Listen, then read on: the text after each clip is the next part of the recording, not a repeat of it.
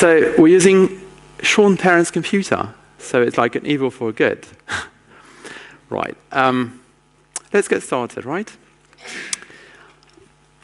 My name's Jonathan Boccara. I run the blog Fluent C++, and I work at Murex as a C++ developer. Been doing that for 6 years. What keeps me up at night is searching how to write expressive code in C++. By expressive code, I mean code that when you read it, you understand the intent of the person who wrote it. And I think that's the most desirable technical characteristic of a piece of code, and more generally of a code base for its survival. Expressive code is code that pretty much anyone can understand.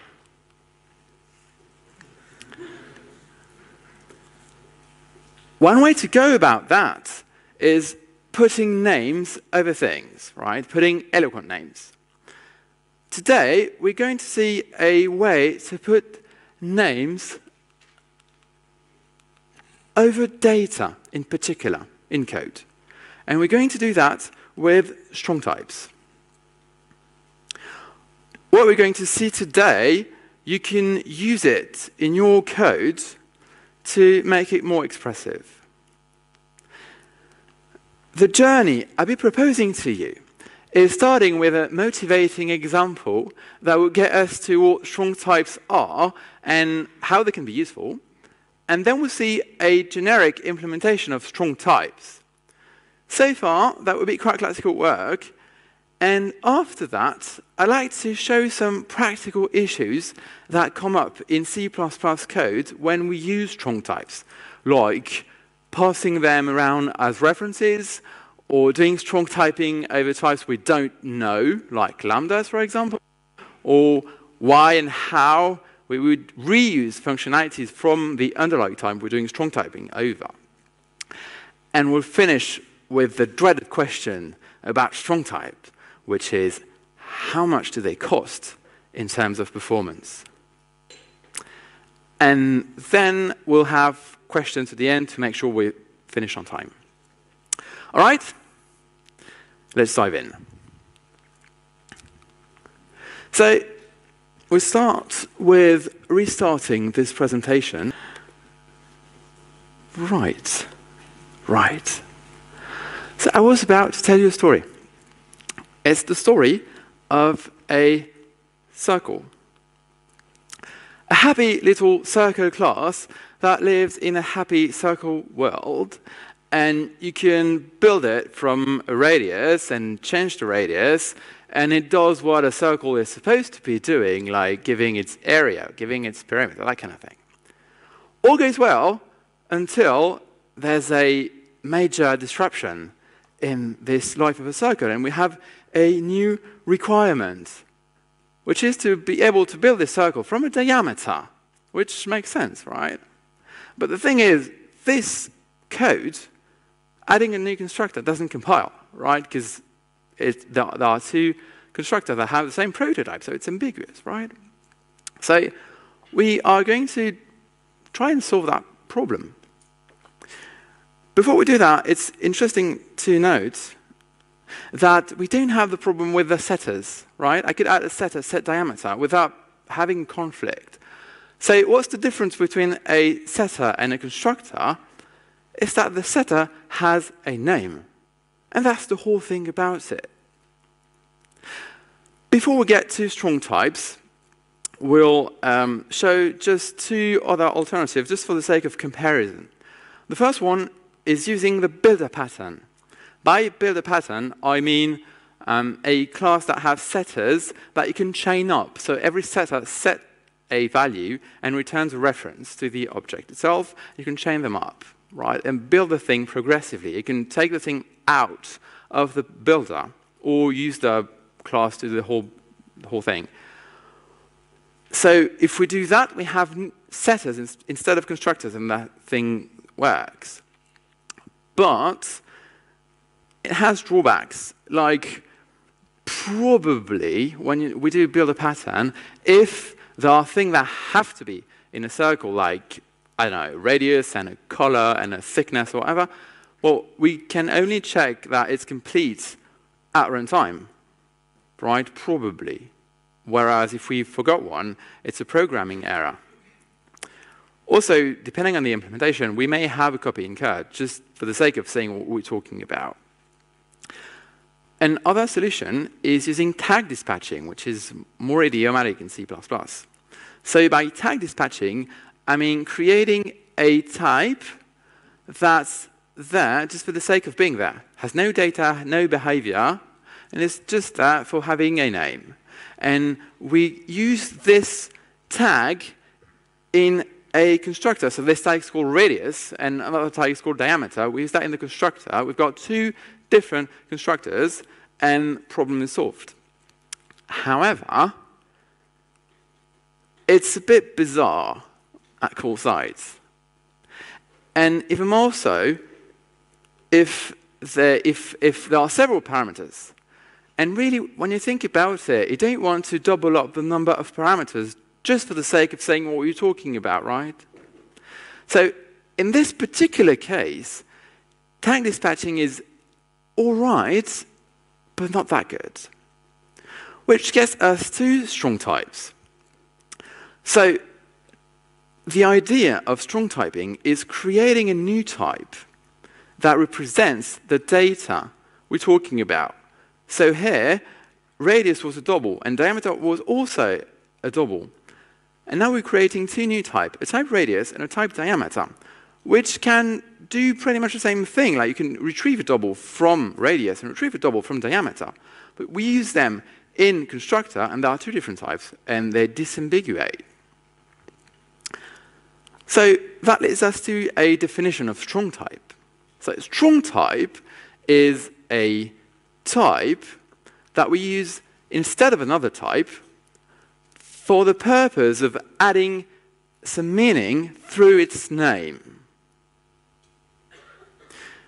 When we look at them, we can see that they're terribly similar. And this screams for being generalized. And this is exactly what we are going to do now. So the idea is to take what's in common between radius and between diameter, and there's a lot in common, and do something generic out of that, to do strong typing. So before we do that, I want to mention that this is completely not new. There has been a popular topic in the C++ community in particular over the past years, and there have been libraries and even proposals to the standard to implement strong typing in various ways. So this is something important, right? Let's get to code. So if we take radius and diameter, put that in common, this is about what it is, right? Except there's a new constructor that takes our values and a get that deals with constness. But the idea is to have something that encapsulates the data behind a name and gives access to that data. I'm calling this named type because that's the point of it.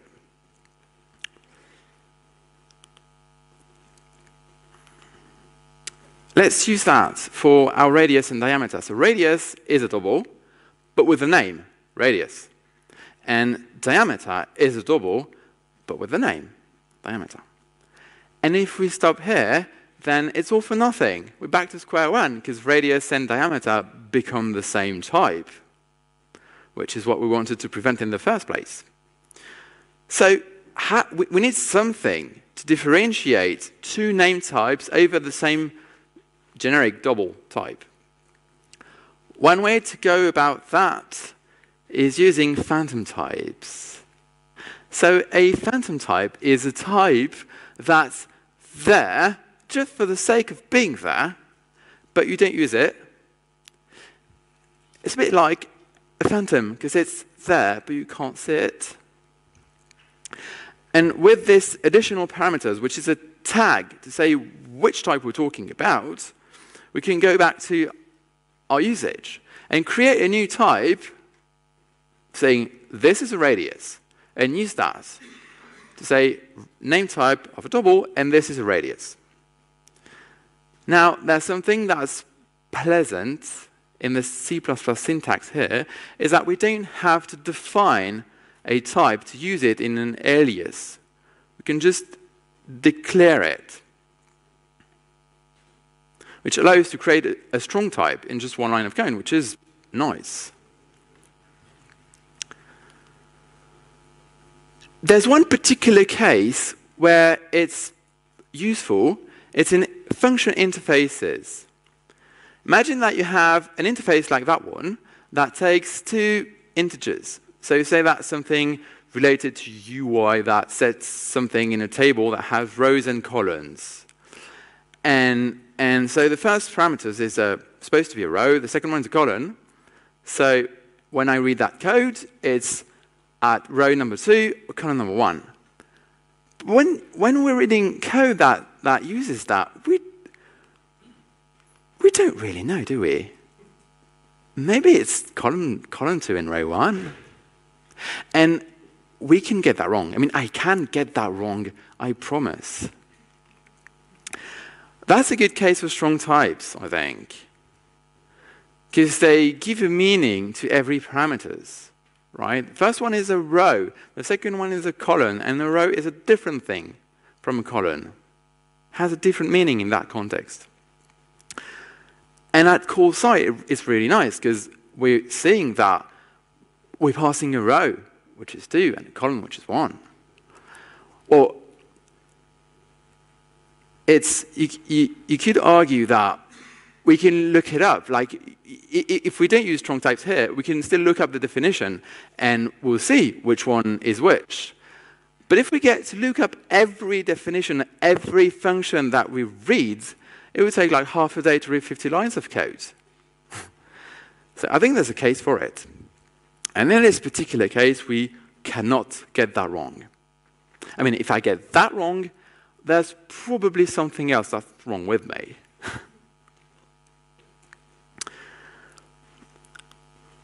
So this line of code is supposed to be more expressive thanks to strong types, which makes us think about what it is, expressive code. So I said at the beginning that expressive code is code that you can read and understand the intent of the person who wrote it. So when you write code and try and make it expressive, who are you making that for? Well, first, to make it for other developers, right, that are going to read that piece of code and understand what you meant. And there's somebody else, which is just as important. It's the compiler. Because using the type system here expresses our intentions to the compiler that will stop us when we don't respect our intentions by mixing up the order of the parameters, for example.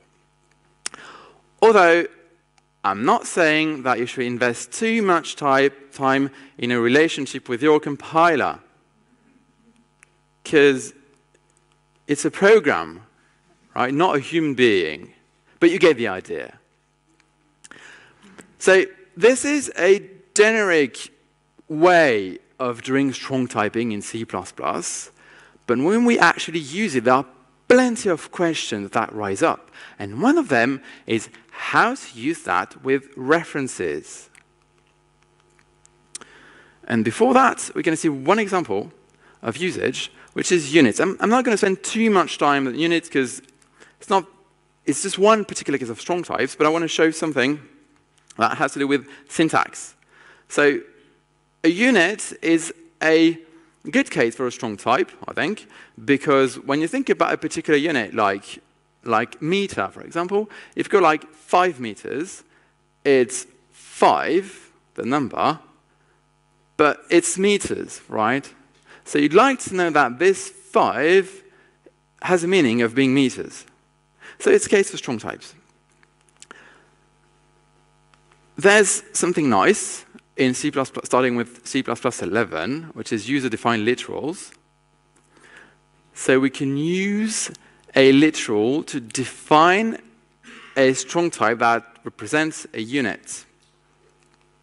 And if we use that in any code that uses this strong type. So we have, say, a rectangle that takes a width and a height, and both have a unit, like, for example, meters. Well, we get to a syntax that's fairly pleasant to the eye, I think. It looks a bit like English. I mean, it's not English, but it's more English than average C++. Right, I'm closing the parenthesis about units to get to references. So let's look at our name type thing. Imagine we're passing an L value, like an object that has a name. We're passing it to a function, and this function accepts a strong type. And we're constructing a strong type for the sake of that function. When we look at that, it's clear that it makes a copy. Right? It makes a copy and stores that copy inside of the name type, which can be okay, but it has two implications. The first one is that we're going to pay for a copy, and we may not want that, because passing thing to a function by reference should not make a copy. And the second thing is that we won't be able to bind to what the function receives. Now, is it a good thing for a function to do a binding on a parameter? It doesn't sound like a good thing, but in some cases it can be useful. Here's one example. So this back inserter is in the STL. So it's an output iterator. So you can use it in an algorithm, such as this one, transform. And its job is to plug onto a container. And when the algorithm writes outputs to its iterator, this one actually pushbacks the value inside of the container. Right? So this line of code takes the value of v2, multiplies them by 2, and appends the results at the end of v1. And when you look at what back inserter is doing, well, it's taking a container, like a vector, something you can do pushback on, and it returns a smart iterator that's bound to that particular vector. And imagine that we wanted to do strong typing over that vector. Well, that wouldn't work with back inserter, right? Because that would make a copy, and back inserter would bind to that copy, push thing into it, the copy would be thrown away, and that's all for nothing. So we would want to have strong types compatible with references. How do we go about that? And more generally, when we pass things in C++ to function, the general case is to pass by reference to const. So const is okay with this implementation because we have a get function that returns a reference to const, so you won't be able to call a non-const method on it. But for references, if we just pass the const reference of a strong type, it won't do the right thing, because it will make a copy, store it into the strong type, and throw that copy away. So how do we go about that? One way to go about it, and I started that with this, is creating a new type of name type, if I may say. One that's made for references, right? So it knows it's a reference, it takes a reference, stores a reference, gives a reference. Which works, but has the drawback of creating a new name type, which is not as nice as having one that does a generic thing. But I received feedback on that library, very good feedback actually, and one of those pieces of feedback was giving an idea of using name type on a reference. So how does it look like? Say we want to do a strong typing over a string for representing the first name of somebody, right? It's not just a string, it's the first name of somebody. And we want to pass that to a function that accepts the first name of somebody. If we do a name type on a reference, let's see what it looks like. So T is a reference, like string ref, for example. And so there's no copy, and we bind on the reference, and it's all good.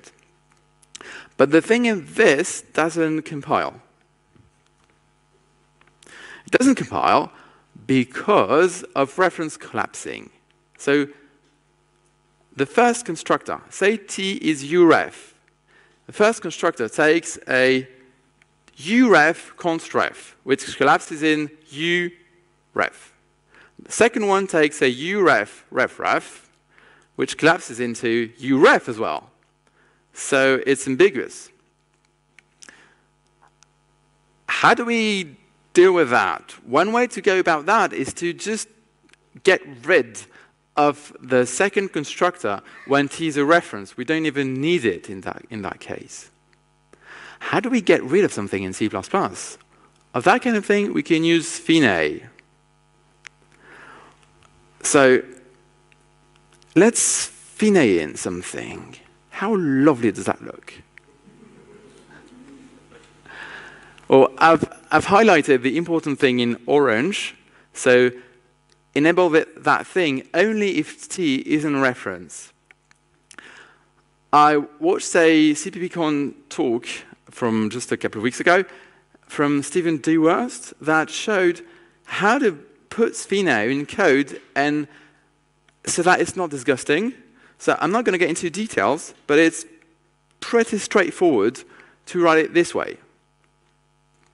Anyway, either way, this is not visible from the call side, from the user of name type, but that's sort of the problem of passing name types by reference, which is really important. Let's get that into an example to see how this looks like in code, because it looks particular. So say I'm using this first name strong type. I want it to be a reference, so I'm doing a name type on a reference. So this name type is a name type over a reference, so I'm calling it first name ref. What that means is first name ref, but the ref with the ampersand. But it reads ref ref. At call sides, so if I've got the first name of somebody, and I'm passing that to a function, the ref shows.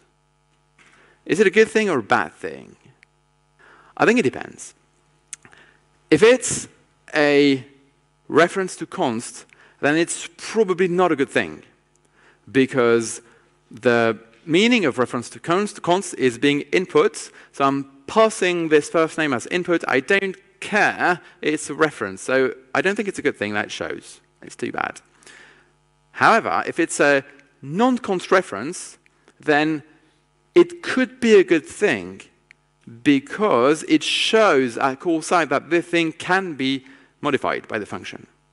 Some people go a long way to make that show at call side by, say, passing a pointer just for the sake of taking the address or something. So it's subjective, I think. That could be a good thing or a bad thing. Right. So now we can pass types by reference, the type that we know. How about passing type we don't know as strong types? Let's see one example. So this example, I actually ran into it when coding something related to the STL. I wanted to merge two sets together and aggregate the elements that had the same key together. So I had to pass an aggregator function. And just like any set algorithm, you can pass a comparator custom function. So at the end of the day, this function takes two functions, one to aggregate and one to compare. So I've taken away everything that's related to the STL, because that's not the point here for today. We want to focus on the strong type aspect of the thing. But when you see that code, you see that the two functions are passed by templates, and they don't really show anything about them apart from the name of the variable. So at call site, I could call the perform job function with the right arguments or call it with the wrong arguments. And depending on the type of the function, this could compile. One example, imagine you have two sets of integers, and so you have an aggregator that takes an int and an int and returns an int, and the comparator takes an int and returns a bool, then you can swap them around and it compiles just fine. But it doesn't work just as fine. So this is an issue of passing the parameters in the right type, and it comes down to being explicit in the interface about which is the meaning of each of the parameters. So it really sounds like a job for strong types. So let's imagine that we do a strong type on these guys, like on comparator, for example. How would we write that? Like using comparator equals namespace of, and that's the lambda. And we don't know the type of the lambda, right? So how do we go about that? It took me a while, a long time of pondering over that question, and at some point I realized it was really simple. When you look at it this way, the name type is a template itself. In all the previous cases, we special that template with a string or with an int or whatever, but we can keep it this way, like a template. So we'd have a template strong type on the first parameter, but with a tag that says the meaning of it. This is a comparator.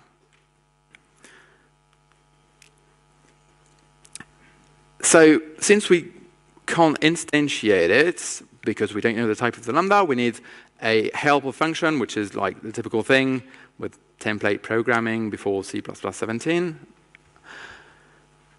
And we can do the same thing with aggregator and have an interface that has both and that shows what it expects. This interface clearly expects a comparator for its first argument and an aggregator for its second argument. At call sides, it looks a bit like the row and column example we had before. So we're stating what it is we're talking about. We're being expressive. This first parameter I'm passing over to you is a comparator. The second one is an aggregator. And if we mix them up, it doesn't compile, because it uses the type system. The type comparator instantiated on that particular lambda is not the same as the type aggregator. Okay, so this works for comparator and aggregator, but it looks a bit more generic than that. So we could use that for any function, right? Or any generic type for that matter. So let's try to draw what's in common between all that and see if we can make that generic. So comparator and aggregator are strong types, and we already have made name type generic. What's left is that function that makes a comparator and one that makes an aggregator, and we just want to see what's in common with those two and draw something generic out of that. Which leads us to that make named function. So it takes a template parameter, which is the name type. So for example, the strong type parameter here would be comparator, which is a template, right? And the second one would be the lambda. And let's use that at call sides. And this is a generic make named comparator. This is a comparator, and so on. So this is before C++17. But in C++17, there's this type deduction for constructors. So can we use that here and get rid of make named like we got rid of make pair? Well, unfortunately, the answer is no. Because type deduction for that kind of thing doesn't work on aliases. It only works on actual types. And comparator is an alias for name types. It doesn't work. Whatever. Okay, so now we can do strong typing over things, including lambdas and generic thing. There's an important question about strong typing in general. So our strong type doesn't do much, right? It has a constructor and it has a getter, and that's about it. Now, do we want it to do more than that? Do we want it to do just as much as what the underlying type is doing? At first, I didn't think so. I didn't think that was a good idea because I thought it would bring just more complexity. Then I saw an example that changed my mind. This example is chrono. So in another CPPCon talk by Howard Hinnant, he showed how chrono was designed, and he clearly showed that chrono is using strong types all over the place. So in chrono, there are types like as, minutes, seconds, types that represent time, durations, which are essentially ints. Although you can tweak them into floats or whatever, but essentially they're just ints with a name. And in chrono, you want to be able to write this. You want to be able to add seconds just like you would add integers. You don't want to do 1 second dot get bracket bracket plus 2 seconds dot get bracket bracket, wrap that back into a strong type or something. You don't want that, right? So there is a case for inheriting functionalities from the underlying type. How do we do that? And do we also, so how do we do that? And do we want it all the time? Like integers can do a million things. You can add them, you can multiply them. Do you want to multiply seconds? Perhaps you do, perhaps you don't. In chrono, you can't. In some physics library, you can. So the idea is that you have to make a choice. You have to be able to make a decision whether or not you take on some functionalities and which one you're taking. So one way to go about that is working on the interface of name type. So this is a name type of anything like length. That's the double with the name, which is length. And say that we want to have some capacities coming from double, like being addable or printable or something like that. One way to express that in code is to add that kind of skills to the declaration of length, right? So this is supposed to read length is a double, but with a name which is length, and you can add them like you can add doubles. You can print them out like you can print doubles, and you can hash them to put them in a stored and order map or set, like a double.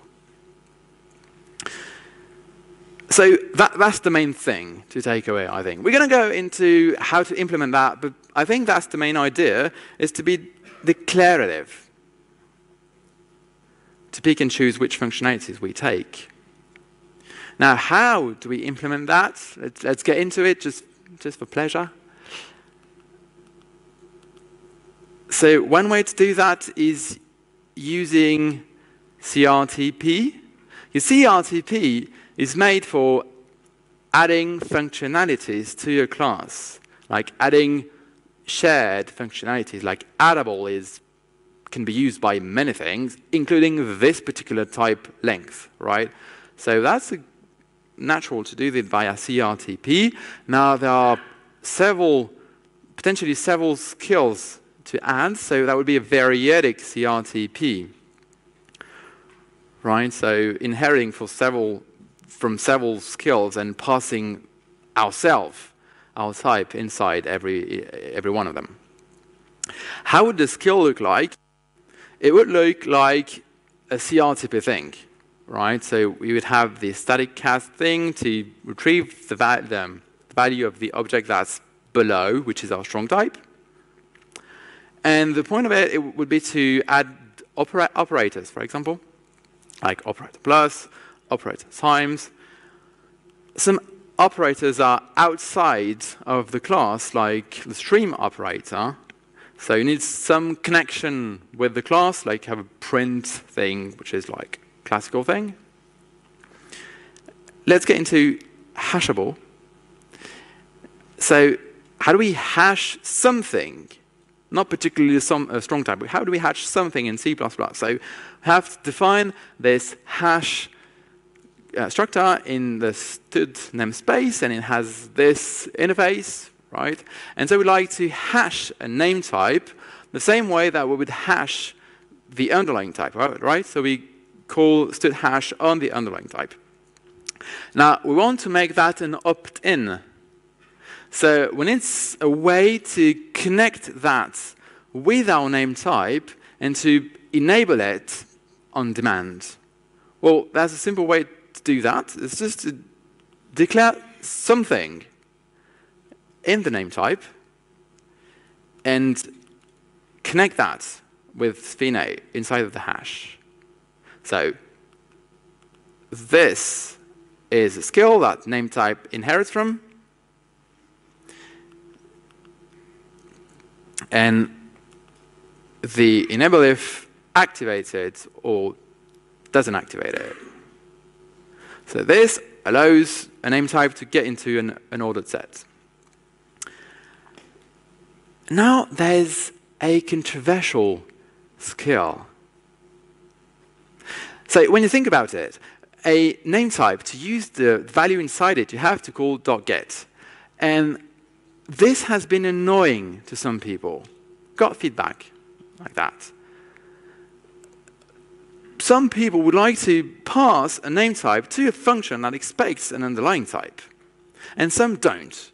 So you want to make that an opt-in as well. So this skill is just converting a strong type into its underlying type, right? By reference, because we want it itself. So this allows us to write that kind of code. So you've got a function that takes double, and you can pass a name type that's over a double. Do we want that? Or if you like it, you can use it. If you don't like it, you don't have to use it. If you have an opinion about why you like it or don't like it, let's talk. Similarly, we can call methods on a strong type. Well, one way to do that is to use the arrow operator, because there's no such thing as a dot operator, and call a method. And we can combine skills together, like method and function being callable in general.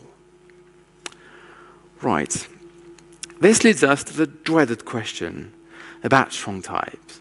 Say that you buy into strong typing, and you think that this will make your code more expressive, and I do think it will.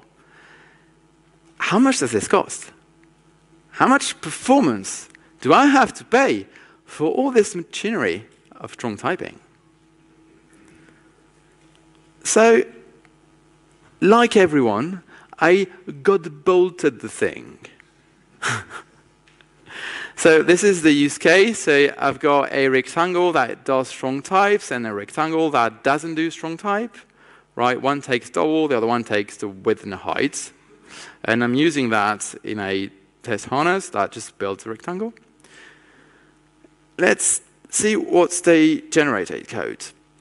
So we're not going to get into every line of it, but what we can see is that it's exactly the same code. So there's no cost. That's the holy grail of modern C++. There's zero cost abstraction. We're basking in the glory of modern C++. Except this was compiled with O2. How does it look like in O1? There's a difference. That was Clang. Let's see how it looks like with GCC. No difference. Without any optimization, well, there's a difference, obviously. There's no magic. Now, the question is, does this difference matter? Or first of all, if you're compiling with enough optimization, there's no difference. It's free, right? Free lunch. Now, if you're not, and there is a difference, does it matter? Well, you know, there's this 80-20 rule, some even say 90-10 rule, that says that 90% of the time is spent in 10% of the code. So in any given place in your code, it's probably not going to matter. An extra copy will probably not matter. However, what's 100% sure is that it will make a difference for every person who reads it. Every person who reads that line of code, if you use strong types, will see your intent. Right, we're nearing the end of it. Before I let you go, just a couple of words. First of all, all the code that you've seen is available for use on GitHub. You're more than welcome to use it and to provide feedback, either on the code or how you use strong types or what you think about those ideas. Do you agree, disagree? I'm eager to know. If you want to get in touch to get feedback, you can find me on Twitter at Boccara. And if you're interested in the topic of strong type, which is such a deep topic, and on expressive code in general in C++, I spend most of my spare time writing about that on Fluent C++. So you're welcome to go, and you can get in touch through the blog as well. So put names over data in code, and you can use the type system for that to make your code more expressive. Thank you.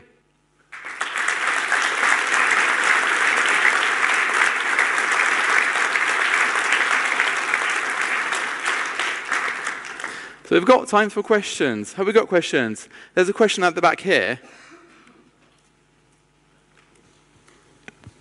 So what are the problems that has prevented this from getting into the standard previously, and is it up again for C++ 20 to add it natively so we can avoid the ref names like you had? So you're saying that there are things that prevent that from getting... You said earlier that there's been suggestions up. You mentioned like multiple times people have tried to get this into C++, and I was just wondering, like, why didn't it get into C++ 11 or 14 or 17? And would it get into 20? And would it get in as a standard library, or also like native feature? I could imagine if it was a native feature, you could avoid the problem you had with reference on the name. You could be in real ampersand and stuff like that. Right, it's a great question. I don't know why this particular proposal did not get into the standard. Well, these proposals I've shown in prior art were different. I don't know for those particular proposals why they didn't get into the standard. This one I've showed, I haven't proposed it anywhere, so it didn't get anywhere. Any other question? Yeah, Bjorn. Oh yeah. Yeah. Actually, not a question. I have an observation to your last few slides on performance. Yep. I too have done God bolting on similar constructions, and I have seen negative costs. Because you can, when you have functions that takes pointers to distinctly different types, the compiler knows that they are not allowed to be aliased, so it can generate more efficient code. Right. So negative cost. It's even better than zero cost. That's the future. Thank you. Did you check the compile time overhead if you use that at a large scale? So if you nest classes with using your type system, and I think it blows your header file or not. So the question is, what's the impact on compile time? Compile time. Right. Large scale software. So it's not about using one type at one point. You need to nest it. Right, these are nested types. Class build of strong types, and you use it in the largest scenario. Right, so since there are nested types, does it have an impact on compile time? Is that the question? Yes. Okay. Well, I've used that sparingly in code, like I would used any struct or class function, and I didn't notice anything, but I didn't measure an intensive usage of local strong types. So for that, I don't know.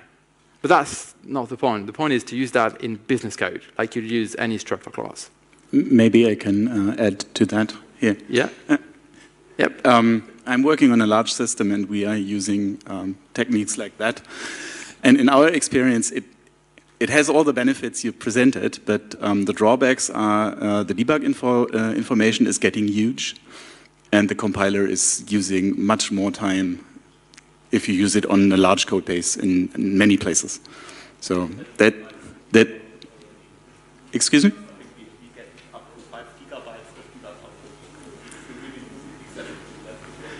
Yeah. Yeah. That's.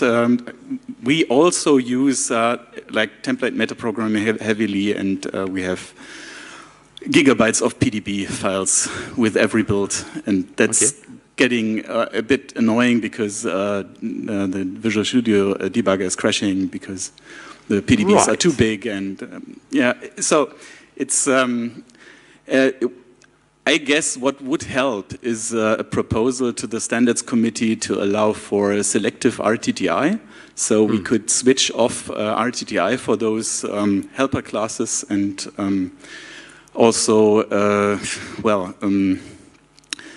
improving the tool chain to cope with these mechanics in a better way. Okay, thank you.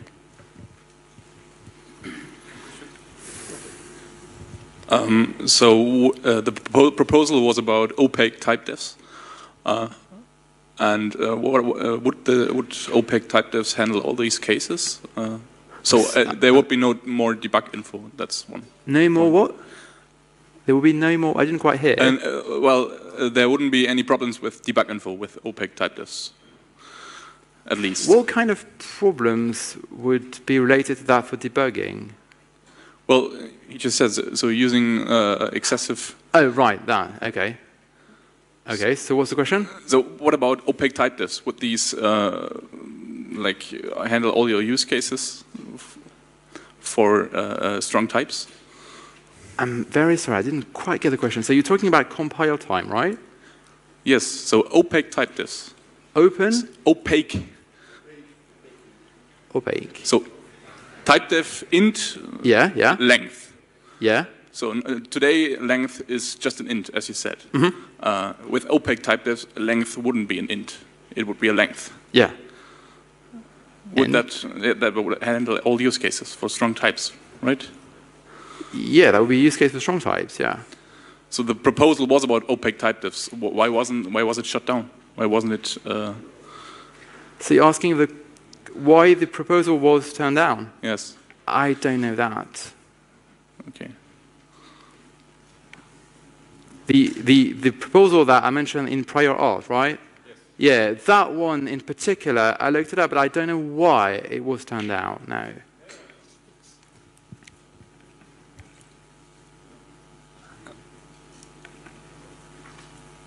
Oh, can I?